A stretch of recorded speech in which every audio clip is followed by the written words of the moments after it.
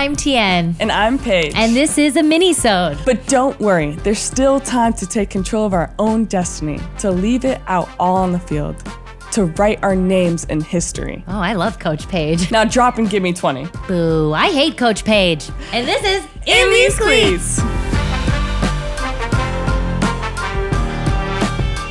All right, folks.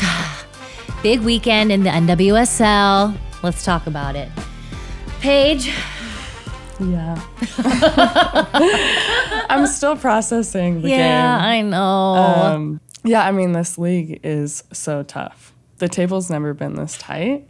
Like, any team can still make the playoffs except Kansas City. Yeah, but up until last night, literally every single team was still alive in the playoffs. Yeah.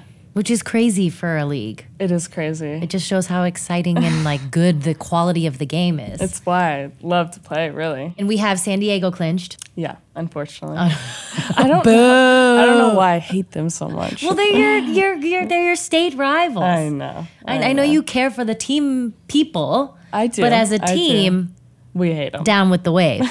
And we had Washington Spirit win a late one. Trinity Rodman scored. Yeah. The very end there. Pretty sick goal. Special players make special moments like that happen. Yeah, it was great. Great for them, but we needed them to tie or lose.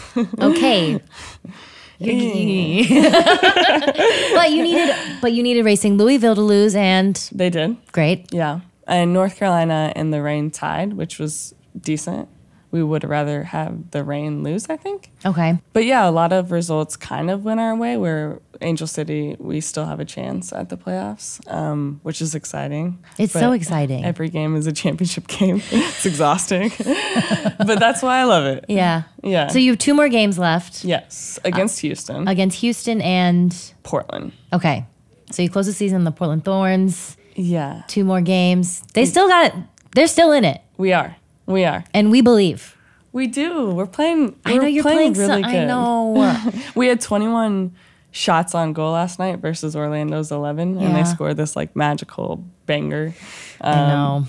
Yeah, it came out of like left field. No one was ready for it. But yeah, we gotta figure out a way to finish our chances. Really. Yeah. I believe you're gonna do it. You got 2 more games left. A lot of things have to happen. What is like the ideal scenario? You win the last 2 games and you need OL Reign and Orlando to lose. Yeah. I've never rooted against Marta before, and now I want she's going down. She's going down. I want the greatest player in the world to go out crying. Just like she did in the World Cup. Yeah, that's right. Legacy be damned. She still played. No, she was amazing. She was amazing. There was one run where she, sorry to say, I think she beat like 5 of us, and I was like, oh my God. Yeah, she still has it. She still has it. Yeah. I'm not rooting against her, but I'm not rooting for her I'm rooting for her as a person. I like that. Yeah, okay. Well, we've got more NWSL Roundup coming to you next week. Stay tuned because it's going to be a crazy couple of weeks. Our guest today is one of the best soccer players of all time. She's one of the world's most capped players with over 230 international appearances. She's an Olympic gold medalist 3 times over, a World Cup champion, a UNC alum, a UNC assistant coach. She's played for North Carolina Courage, Arsenal, Kansas City, New Jersey Wildcats, Sky Blue, Boston Breakers, most recently, Shelbourne. Please welcome Heather O'Reilly. Hey. Hi, guys. What's up? Hi, Heather. Thank you so much for taking the time to sit with us. Yeah. No, thanks for having me. What an honor. No. And I'm getting out of like momming right now, which is great news. My husband is putting my little dudes to bed. I have a 3-year-old and a 1-year-old. And I said, I got to go on this really cool podcast, right smack in the middle of bedtime. So no, it was awesome. I am thrilled to be here, and you guys are doing the Lord's work. So, well done. Keep it up. We are honored to have you. Being here with you is weird because we chat here and there, and I'm like, I haven't even spoke to you in like 10 years, it feels like. So I know. I'm really excited to catch up. No, it's been less than that because Paige was in town in Chapel Hill. I think it was just after the first baby, right, Paige? Or was it the second baby? I don't know. I've lost track. It was your first. Oh, it was the first. And it was your first time coming back playing after. Yeah. And you're like, I might be pretty shit, but. Yeah. Okay, so I literally gave birth and then like whatever. I had like gone on a couple walks, blah, blah, blah, like they recommend. And then I'm on all these group texts here in Chapel Hill. You know, I live here in Chapel Hill, part of the university in a lot of different ways. And so when there's all, you know, people back in town playing pickup, you know, I hear about it, or there's always people getting back together or whatever. And yeah, it must have been after William, because it was the summer. His birthday would have been the summertime, which Paige, you would have maybe come back into town for something. Yeah. Anyways, so I'm on this text and I hear that people are playing soccer up the street. And I'm 8 days after birth. 8. Right, Paige? Is that right? Yes. And we were all like, one, is she going to add value to our pickup? Two, Yeah, no. two, how, and I'm pretty sure I asked if you were like leaking. Can I say that on the podcast? Yeah, no.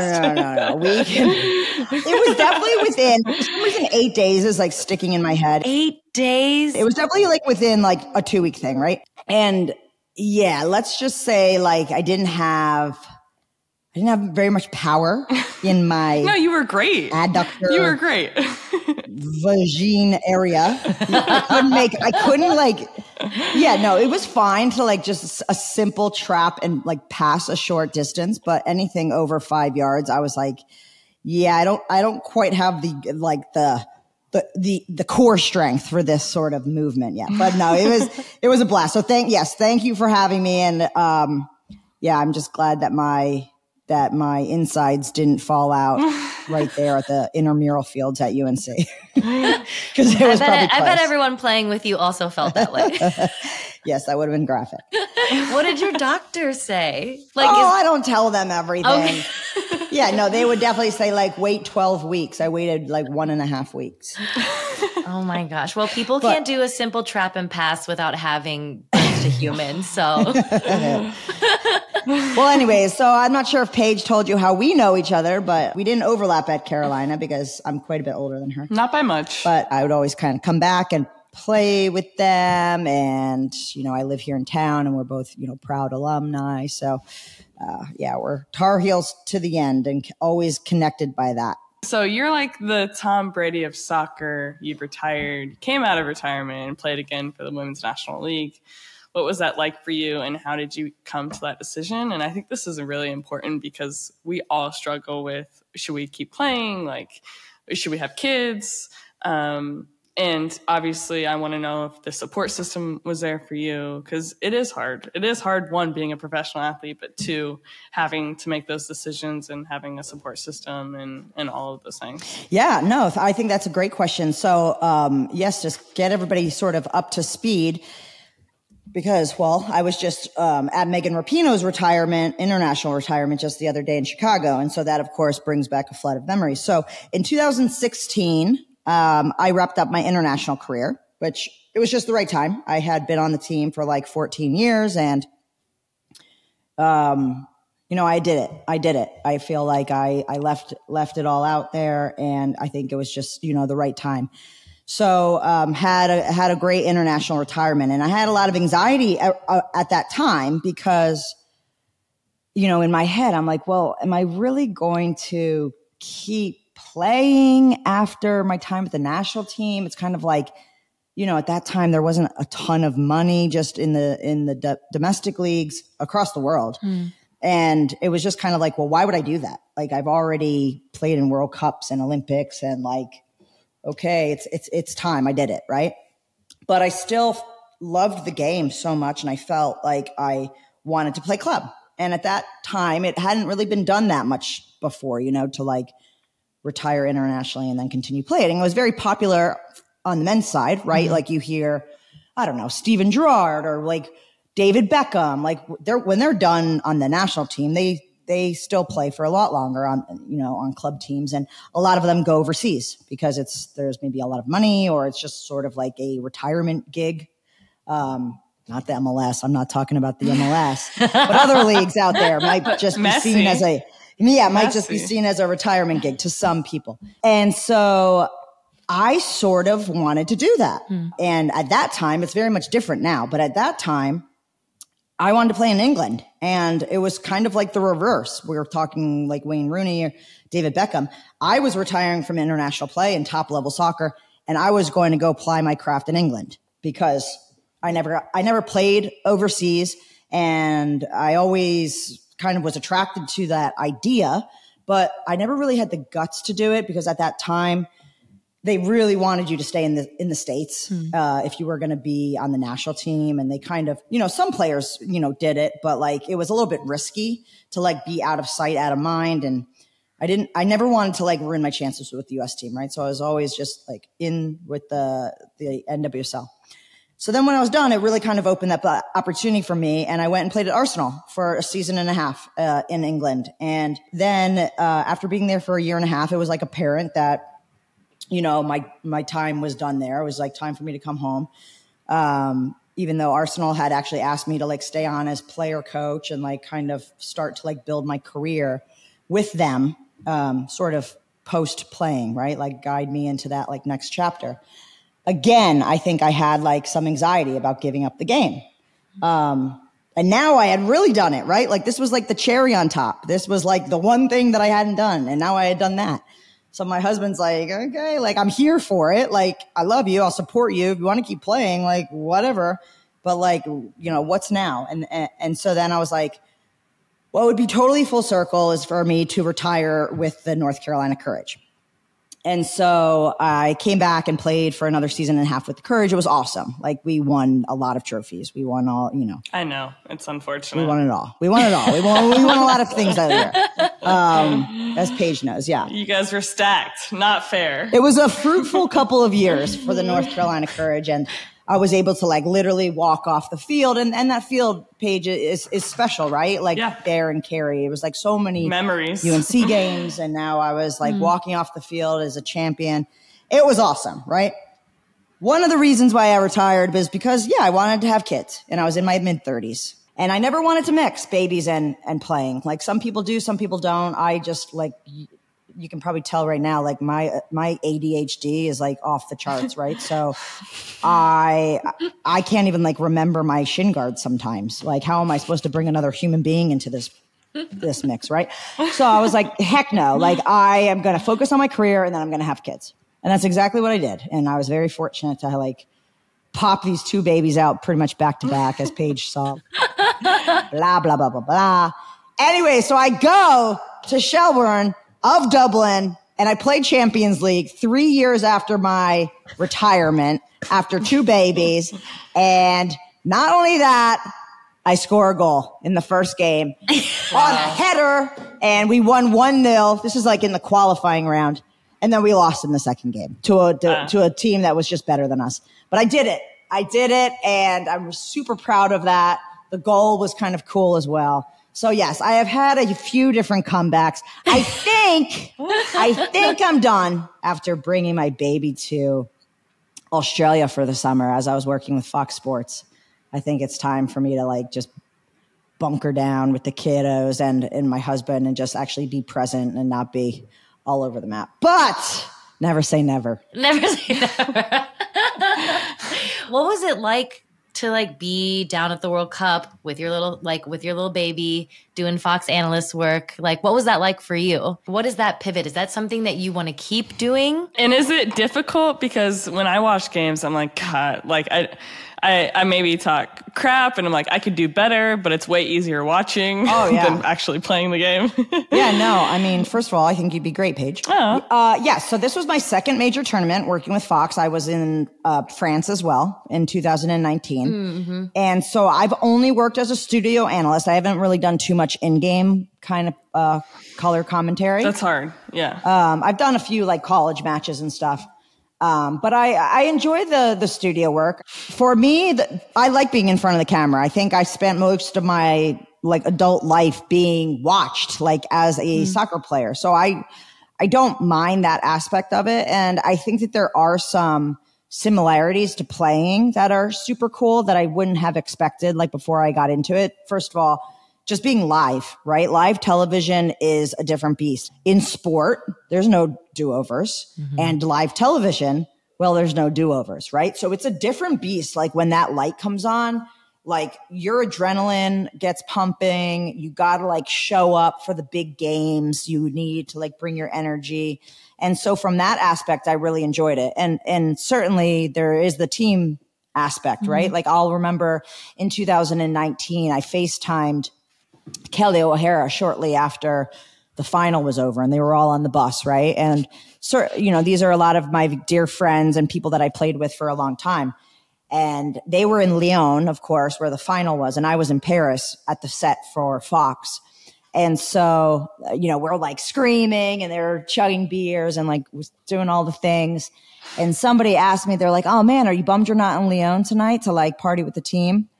And I genuinely was like about to hang out with the Fox crew and like Alexi and all my colleagues that I had been with for like a month.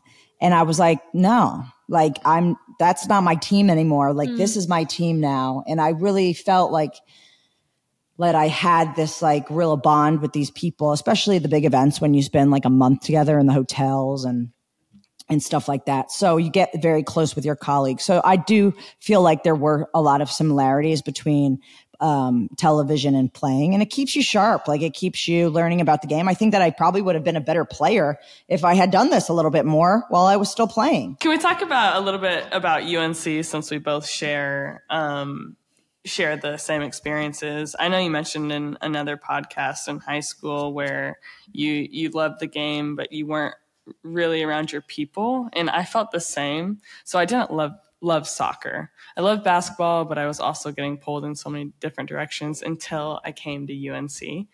And everyone was obsessed with getting better at 12 at night. Like people would go out to bars, but me and my teammates would sneak into the Tin Can, which is an indoor facility, and do technical, like our fourth session of the day. And it's because people were obsessed with getting better and the sport. And it's like, holy shit, I finally found my people.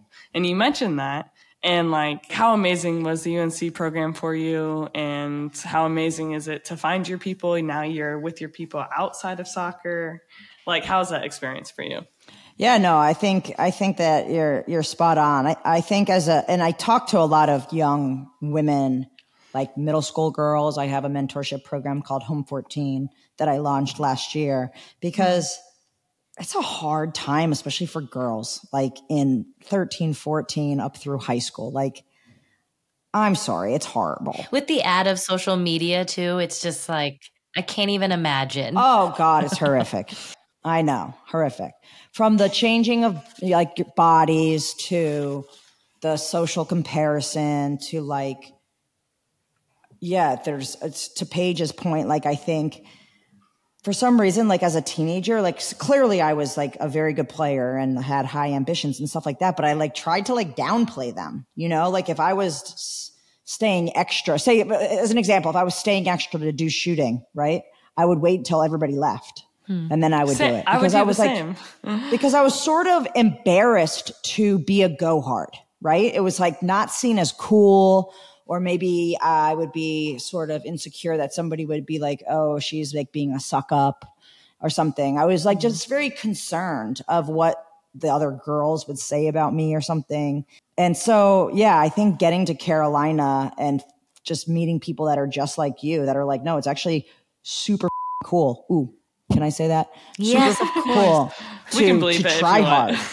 And no, it's fine. To try hard. Like, I think that's above and beyond. It's super cool to try hard and to like not be ashamed to say like, yes, I'm trying really hard here.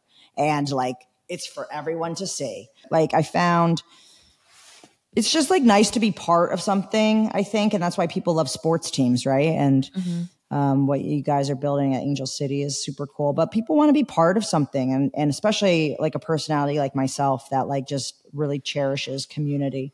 And so, yeah, I love Carolina. I think obviously like my time with Carolina soccer and Anson Dorrance is a legend. He's been coaching the team for over 40 years. Like the way that he made me feel about myself and like just had this ability to like drive me and like prod me, even though like sometimes it was like so irritating because it's irritating to be like pushed like all the time, right? Like sometimes you just want to rest. Yeah. You just want to rest. I'm so tired. You just want to be like, no, this good enough is good enough. And he's just like, pushing. Yeah. And like gets you to heights that like you were probably uncomfortable with if it was just up to you. Right. And that's like what a magnificent coach is, to like get you to a level that you would have never been able to get to on your own. And he did that for me. Before we go, could you tell us a little bit more about the media side of things? You have this Sirius XM show called Played In. Like, can you tell our listeners a little bit about it and what you hope to do with it moving forward? Yeah, great question. Thanks for asking. Yep. Anybody can listen to the show I do with Lori Lindsay called Played In on channel 157 on Sirius XM. I think that I'm always very inspired to grow the game. Right? Like I was given I don't want to say given an opportunity because I really do feel like I worked my ass off, right? But like I worked hard and got a little bit lucky, right? Like when I was younger and broke into the national team, and I was on the national team for a long time, and I got to see the world and I got to play in major events. And I do feel like I have a responsibility to give back to the game and make sure that people, all people get to enjoy it and have opportunities. Can I say something really quick? You create your own luck. You work so damn hard and you create your own luck. So you have some responsibility for that too. Thank you. No, I appreciate that. My point is that basically like I want to continue to grow the game. It was good to me and I want to continue to make it better. And for the most part, we are on a very positive trajectory in terms of a lot of things. Clearly, this Women's World Cup was eye-opening in terms of other countries doing super well, and we didn't have a good performance. But I do think that like we still have, a lot to celebrate, and I'm happy to be kind of part of that side of things now that like I don't have to focus my time on the field. I can focus on growing the game in other ways.